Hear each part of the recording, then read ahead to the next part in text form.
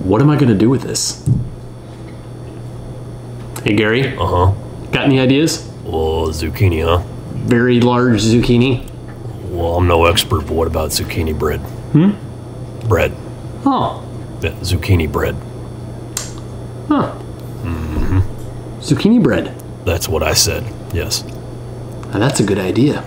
All right. I like that. Okay. I like it a lot. Oh, all right then. Let's do it. I mean, how many times do I have to have a great idea before Cook at Home Dad finally admits I'm driving the bus on this thing? Seriously. Looks like you got standard ingredients here. Flour, baking powder, baking soda, salt. Something he did earlier there with that zucchini. He put it in a paper towel and soaked out the water. It's kind of important. You want to soak out a little bit of the water at least. Don't want it sopping wet when you throw it in. Oh, pine nuts. That was fresh chopped oregano. Oh, Italian herbs from Gindo's. Hot sauce. They're making rubs. Italian herbs are delicious. This appears to be the liquid ingredients. A little butter. Some minced shallot and garlic. Sun-dried tomatoes. I love them tomatoes. Especially sun-dried. It's very good. Mix that with your dry ingredients there and, putting her into the lodge. I like that. Whoa. I did not expect that. Holy cow, that ballooned up nicely. Oh my goodness. What? That looks delicious.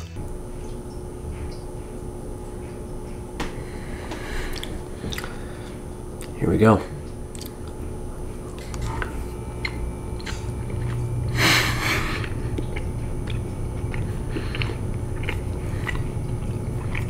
Oh man.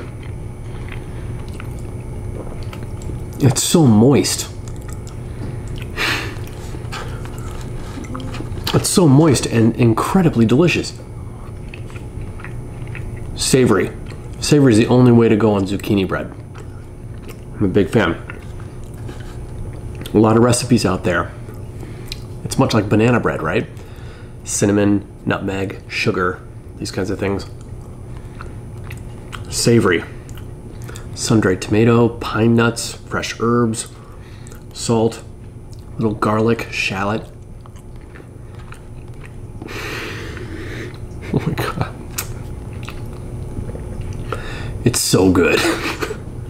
You guys, it's ridiculously good. Italian style zucchini bread. Check out the recipe, you guys. www.cookathomedad. You gotta try this one. Look at that.